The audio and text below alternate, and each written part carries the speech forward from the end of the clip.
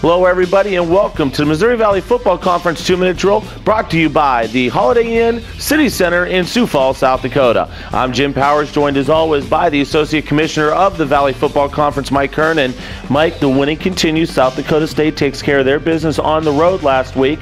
North Dakota State laid in wait for their opponent.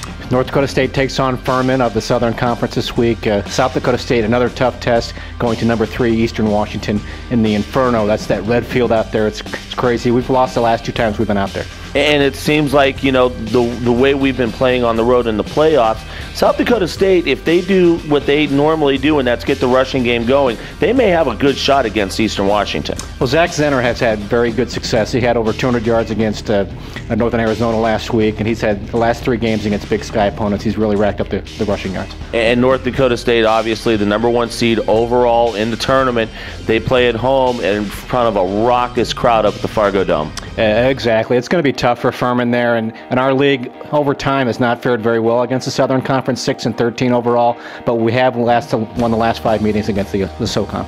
So we'll have all that stuff on Saturday afternoon, both games on ESPN3, so you'll be able to tune in online to watch both of those matchups.